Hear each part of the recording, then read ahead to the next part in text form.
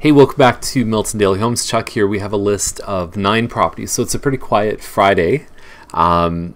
Here's the thing. I've got this book here. It's called a Market Education Handbook, and it's given to any client of ours who's going through the experience of buying a home with us. And so what's inside of here? I mean, there's a walkthrough of the 10 steps to buying a home.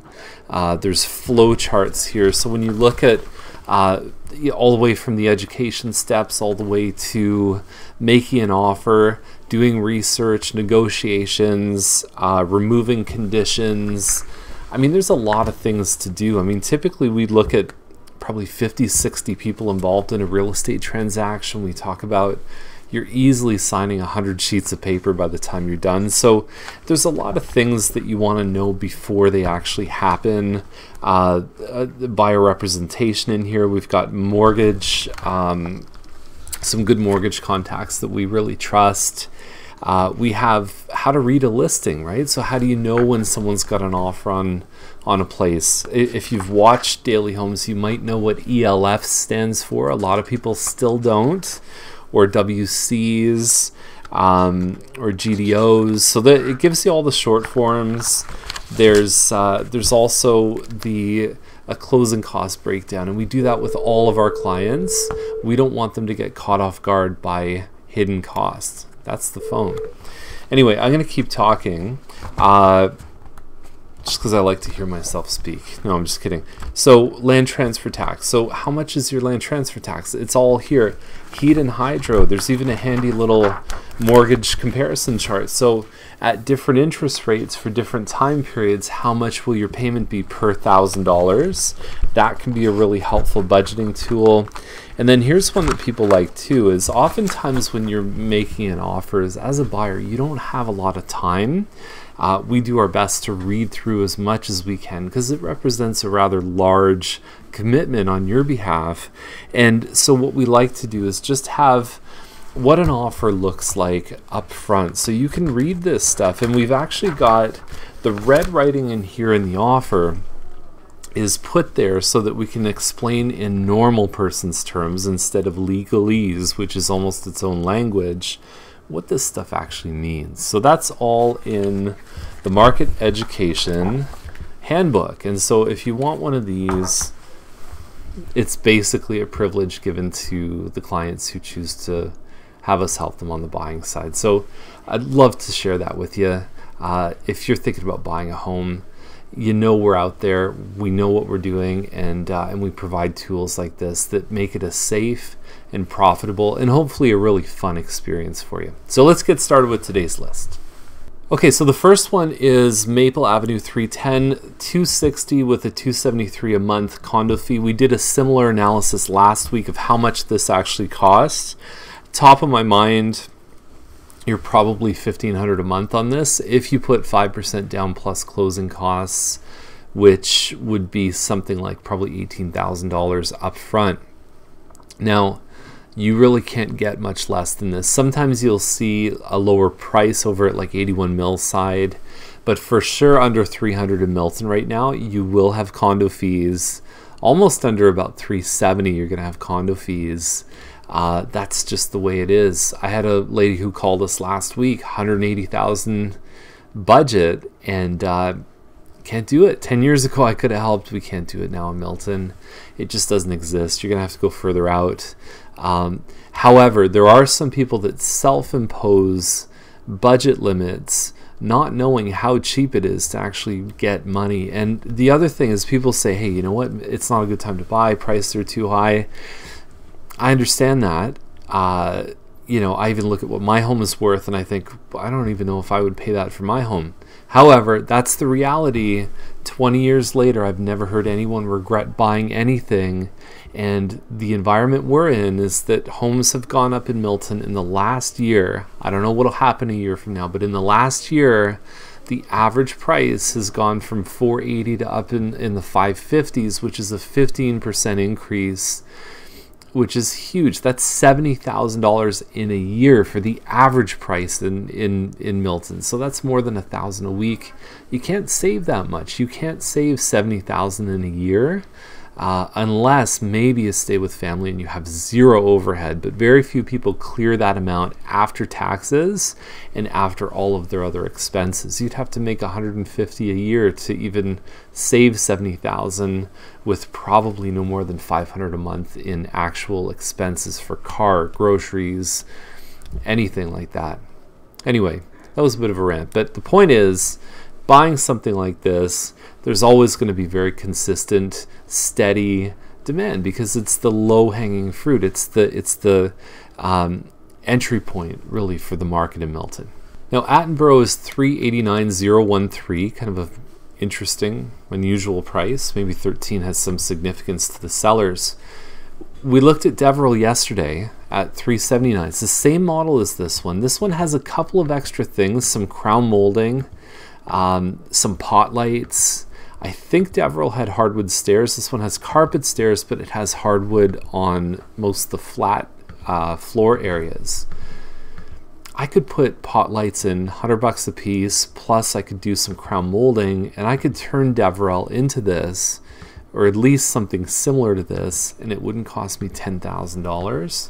So I lean towards Deverell. There's also the one on Bernard at $369, but it might need some investment in structural things like furnace, AC, roof. I don't know, I haven't seen that, but that potentially for the age of that home might have that too. So really, it's almost like you're going to pay $380 for something Deverell or or something like Bernard. These guys are on the high side, but they're also very nice too. So a lot of times it comes down to when you go see this home in person, how does it look? How clean is it? Clean will make you a lot of money. Okay, so I like Deverell, but the real test is when you go see it in person. Now, Dorset Park is an area in Milton, predominantly built in the 70s, between Main Street and Steeles and Ontario and Thompson. Nice place for getting bigger lots. This one on Frobisher is kind of a corner lot. The same house, the same model sold, I'm going to say maybe 4 months ago in the 530s. And I might even argue the one in the 530s was more appealing than this one. It's hard to tell with dark photos. From the kitchen, you've got a walkout and there's a deck right there. So you don't really have a backyard per se. You have more of a side yard on a home like this. The prices have been all over in Dorset Park, so it's really hard to say where this one fits in relation to the others. And it tends to, what we see in this neighborhood is, real rapid appreciation and then kind of flat and then up and down and all sideways. And I look at something like the one we have on Saytalk, 4-bedroom, 2-washroom, and it's at $529, it's $40,000 less, and I think it's in better shape. This one will have a slightly bigger lot, but it's not that much different. 251saytalk.com. And for some reason, another variable in terms of pricing, I mean, sometimes it's very linear and specific. Same model sells, this one had hardwood, this one didn't, $5,000 difference, very tight price ranges. But this model, it's called a Quincy Corner, it's just under 1,900 square feet. It always has an interesting history. There's a huge variation in sale prices. I saw one of these that sold in the 600s that was so bad that I had to take a shower after seeing it. I almost threw up in the house. It smelled awful. It was filthy. And I look at something like this on Wilks and I go, hey, they're doing well. That should be the first shot, because you look at this, you go, looks like a semi-detached, looks like a single car garage. I think you have to be overt about the fact that you are detached with the double. This is the angle in my mind that you have to take on this home, but a lot of agents don't. Will it affect their bottom line and their future?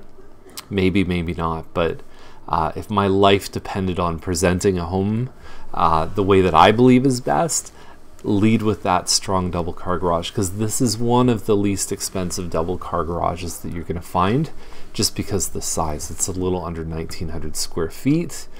Nice looking staircase. There's your front door, so it's the first thing you see. So the impression level, bang, right away is very strong. Crown moldings, just really clean, tidy, great looking colors in here, stylish, trendy colors. I say trendy, but it's this is more of a classic, I think, color scheme. It won't go out of style.